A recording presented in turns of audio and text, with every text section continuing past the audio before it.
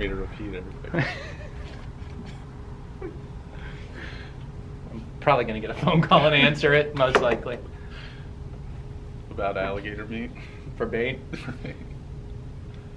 Catch 365 tip with Todd from Juno Bait and Trey. Also from Juno Bait. So, do you ever think I really want to go fishing? And you look at the tide and the tide's wrong. And you're like, well, I'm still going to go. And then you're like, oh, it's raining and the tide's wrong. You're like, still going to go. This is like our everyday conversation. Well, this was last night, right? Yeah. So last night, I'm like, so you said no, I'm out. I looked at the tide everywhere, and it was wrong. And I was still going to go. And then I looked at my truck and thought somebody just pulled up to go. I looked at the tide, and then it's raining. I'm like, I'm still going to go. And I didn't have a fishing pole at the house, and I was like, I'm going to... And then I started watching YouTube, and... Well, I didn't go. Because, I mean... Why would you go fishing when you could watch a tour of Paul Cufaro's new house? Yeah. Oh my God. And then I started watching videos of Peter McKinnon. He's this guy from Canada. He's a filmmaker, photographer, and I was like, I want to make videos like that. Damn you, Peter McKinnon. Damn you, Paul, in your new house, distracting me from going fishing. But I digress. You can tell when I'm not prepared for the Catch 365 tips when you end up with this vlog randomness to it. In my mind, we were totally gonna have all these filmed out and ready to go and edited nicely and yeah, but that just didn't happen. Snooze fest, yeah. Yeah, but we do have a good tip today. So one of the things in the Catch 365 thing that I really had high plans for and still am rolling with and want to do is the beginner fishing, because the snook tips, the offshore tips, all those lure things, those are good, but one of the things that I was most excited about was helping people get going. And we have it all the time. People come in and they want to, I'm in the camera? Okay, good. Kind of. I better stay up here in the camera. Not that it really matters. Yeah. I'm in it right now. Right there. So, but the beginner fishing is tough because there's so much to it. I was thinking about it on the ride to work today. I was actually doing the math on how old I'm going to turn next week. I was like, no, I was born in I added a year somewhere. I'll be 37, not 38. But luckily I can do math still, so got it. But I figured I've got somewhere around, I don't know, probably close to 30 years invested in South Florida fishing through all different ways. And I know you grew up fishing some in Colorado and different stuff, and now you're what, 12, 13 years here in Florida? Something like that? 12, yeah, around 12. 12-ish, yeah.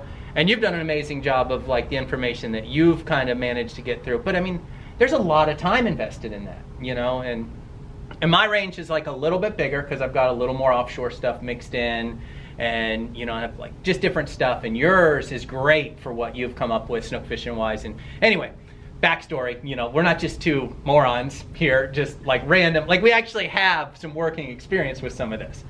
So for beginner fishing though, it's tough because people come in.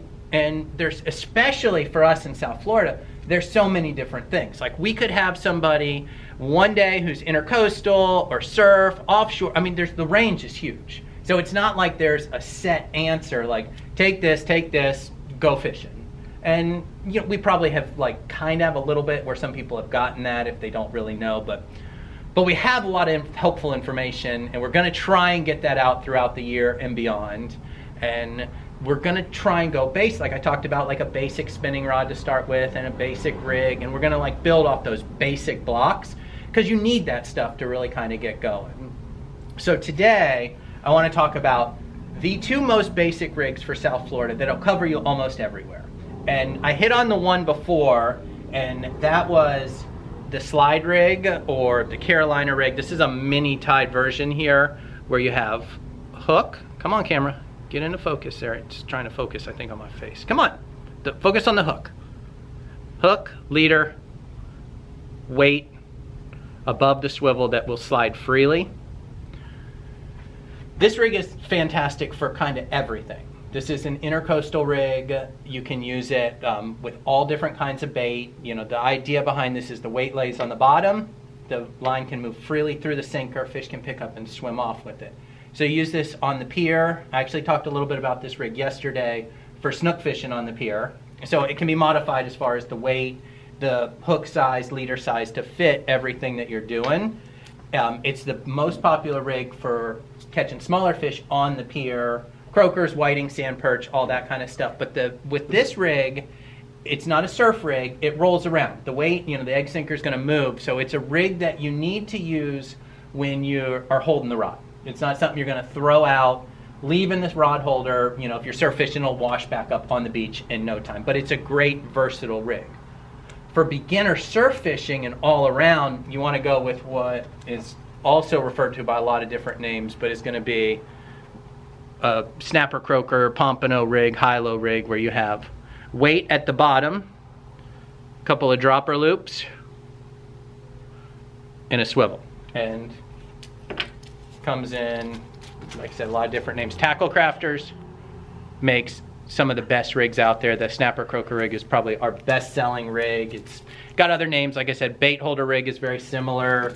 Pompano rigs are the same idea. They have floats added to them, but those are going to be your surf rigs.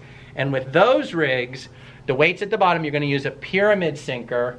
That's going to sit in the ground better, so you can throw that out and leave that out and put it in a rod holder. You can use it in the intercoastal too if you don't want your rig to move around. Great rig for when the rod's going in the rod holder and you're not holding it all the time.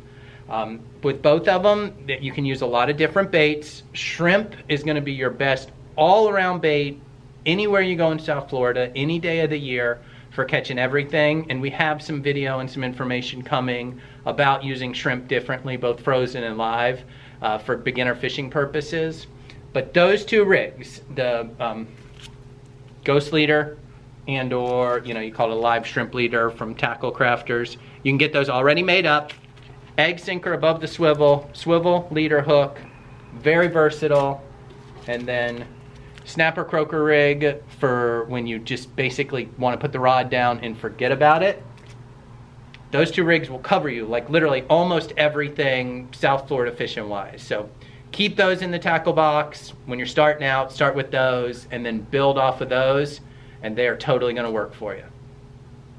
Any thoughts? Thanks for watching, guys.